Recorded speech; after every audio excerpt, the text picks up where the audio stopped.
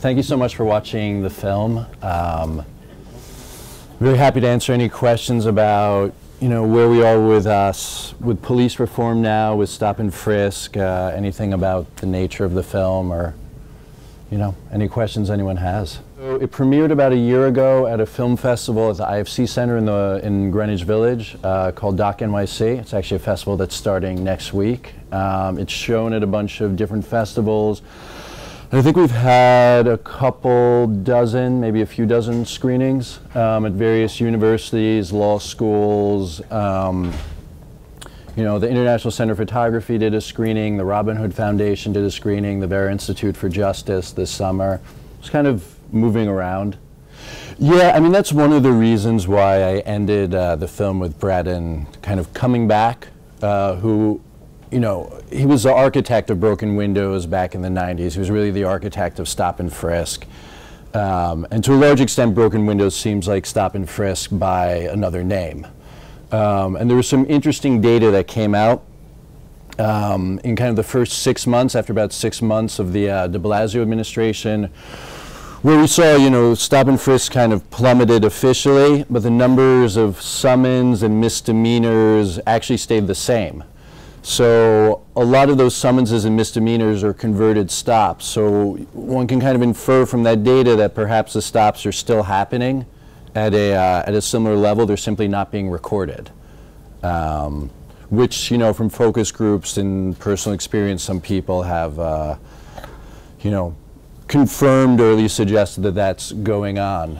And then just very quickly, the ideology behind Broken Windows, which is that we prevent criminality by, attacking these small quality of life crimes that Stop and Frisk was supposed to be targeting as well, is not one that I endorse, and I'm not sure is one that actually plays out from a criminological perspective. That people that commit quality of life crimes like fare beating or drinking on a stoop, these are not really the criminals we need to be worried about in the city, at least from my perspective. I think one big step that could be done is simply accountability. When police officers break the law, they should be held accountable, and they're just simply not. So, that would be a very obvious measure. Another one would be to stop, to eliminate quotas. To not force police officers to make a certain number of arrests every month, or at least to lower that number that's considered reasonable, which are things that actually have nothing to do with training. It's Polanco, he expresses a lot of times, he feels there's a lot of pressure on police officers to hit numbers that are not necessarily desirable, and that often, create perverse incentives for these officers. It has nothing to do with training, but this kind of pressure from above. Is there some sort of law or ordinance that says it's an offense not to be carrying identification? No, definitely not. Though oftentimes, what happens a lot of the time is if people are arrested and they don't have identification, they can hold you until they've ascertained your identity. But you have to commit a crime for that to happen, theoretically. But I can't walk down the street without identification? Definitely. As long as you don't commit a crime or you're not arrested. So there's been a bunch of pilot programs around this. It's kind of a big open question. We're getting some pretty awful body camera footage from around the nation now that police officers are carrying them. One of the big issues actually, and the Center for Constitutional Rights is in a big kind of dispute with the NYPD over this right now, is that right now, so they're doing some pilot programs where police officers are carrying body cameras, but the footage just goes to the police department and there's no outside observer. So if the police department's protecting their officers and they don't share the footage, what's the point really? If it's open and public footage, then yeah, it'll probably have some deterrent effect, I imagine. Well, actually, so a really scary program of the NYPD right now that's not getting a lot of press is they are X-raying vans around New York City at pretty high frequencies. That's upset some people because they're worried about carcinogenic effects. So they are currently X-raying us. This is the problem. There's, it's this kind of deep-seated problem of accountability for police actions that's countrywide, in a sense. I mean, as we saw with Eric Garner, as we saw with Mike Brown, as we saw with a lot of different cases, there's rarely been prosecutions for, you know, supposed alleged criminality on the part of police. I mean, the case of murders committed by the police, and it would be preferable, at least, if these things would even at least go to trial. I mean, that what's kind of stunning is not only that they're not indictments coming down, or that they're indictments, but they just never even reach a trial phase where evidence would be weighed. So that seems to me a serious issue for reconsideration. Yeah, and perhaps we would need laws to do that, but a lot of it's policy too. Yeah. Sometimes I was told to move away. Sometimes, I mean, sometimes I just pretend to be a tourist, basically, and walked up to them and was like, hey, can I film you? Like, NYPD. So then they were fine with it. Obviously, you know, you saw that one stop that I caught on film up in Harlem, and I only have one scene where the police officer is yelling at me, but he was yelling at me quite a bit in a pretty menacing manner. And then actually the guy who's talking most of the time, like, you know, rose to my defense. He's like, hey, he has the right to film, like, what's going on? And they got in this big argument, which is just not in the film because, you know, there was no place for it there. But I don't know, you know, in some ways you could say I don't fit the description. So it's easier for me to film than perhaps a lot of cop watch teams that go around that have gotten into trouble. I think it stems from the fact that prosecutors have to bring these indictments, and the prosecutors not only work very closely with police officers, but they rely on the police officers for evidence for all their cases. So they're very, very reluctant to either bring indictments against police officers, and when they bring indictments to produce the sort of evidence that would lead to a trial. And it's a very funny situation. I mean, indictments and grand juries are kind of a joke in criminal law. I mean, the old phrase is that a good prosecutor could indict a ham sandwich. Basically, you don't actually need a lot of evidence to show that there are triable issues of fact, which would let one go to trial. So that's why it's shocking that they're not going to trial. Trial is a much different standard. Trial is a standard of reasonable doubt, especially for crime, which is a very high standard. So I wouldn't necessarily be surprised if a lot of these matters, these murders, these crimes were going to trial and then people weren't convicted, because it's hard to convict. But to not even get past the grand jury shows that there's deep flaws in our system. So you're free to film police officers, you're free to film public servants and the law states as long as you don't interfere with an ongoing police investigation or arrest, they can ask you to stand back. There was a big controversy, I forget the name of the basketball player whose leg was broken. Sorry?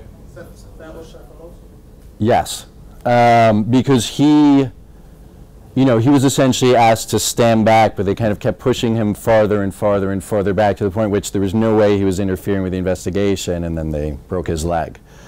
So, you know, that's one of those situations where they can have you stand back a reasonable distance, but they can't push you, you know, half a mile out of the way. For private individuals, you don't have the right to film without their permission. I know people are supposedly have to wear what they want, but why do they wear the hoods when they know there's trouble wearing those hoods at night? So, you know, I mean, I would flip that question and ask why we should live in a society where people have to adhere to certain dress codes to not be harassed by the police. And actually, I've talked about this with David on a lot of occasions. So the protagonist in the film, you know, you see David's father and you see David and you see what he wears, and he can also put on his suit and a tie, and he does that when he goes to court. But I mean, his kind of stated view is that he doesn't want to adhere to these norms that are imposed by the threat of police violence. That doesn't make sense to him, and that, you know, we should be able to live in a society where people dress diversely, and that should not be a cause for harassment. But it is.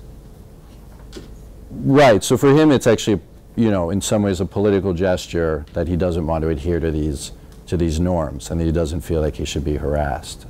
For other people, they probably just don't even think about it. It's It's just how people dress. So I have two responses to that. I mean, you know, one is a kind of, goes actually the structure of the film that probably, you know, it seems to end at several different points and then it kind of continues because, you know, the nature of these reforms and the nature of, you know, this political struggle, one could say, goes on. I mean, there's no, you don't win the court case and then everything happens. I mean, Officer Polanco said it best, where he said, well, the NYPD is a kingdom.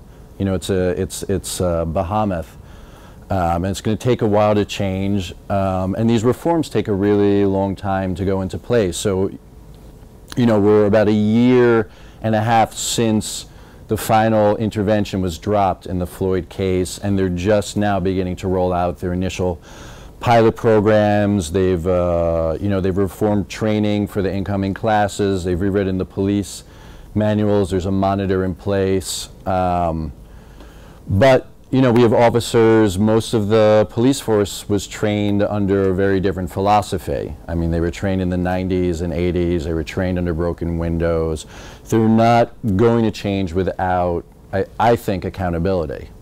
And, you know, they're very well protected and they're a very powerful group in New York City life, and that makes them somewhat, you know, both reluctant to change and kind of protected from change. But, you know, I also hope, and I also feel there's been a national discussion around policing, around police violence, around reform, you know, especially embodied by the Black Lives Matter movement that, you know, commenced about a year ago. And I'm hoping that some of this leads to change. But essentially speaking, individuals and communities have to keep the pressure on because it's not going to change by itself. And, you know, all of these things that we've seen, the Community Safety Act, the Floyd case, they're just steps in a very long process.